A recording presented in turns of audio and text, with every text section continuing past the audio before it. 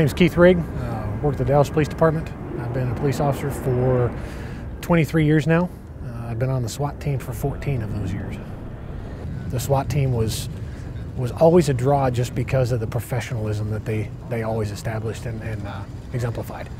Every time I ever ran into the guys on the streets when they were running operations, they were the guys that you always look up to. It's almost a family environment. You take care of each other.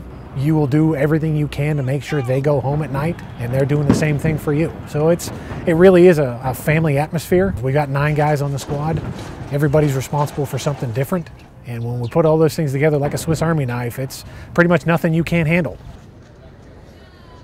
Dickies has always been a good name for durability. The work clothes, they're some of the best.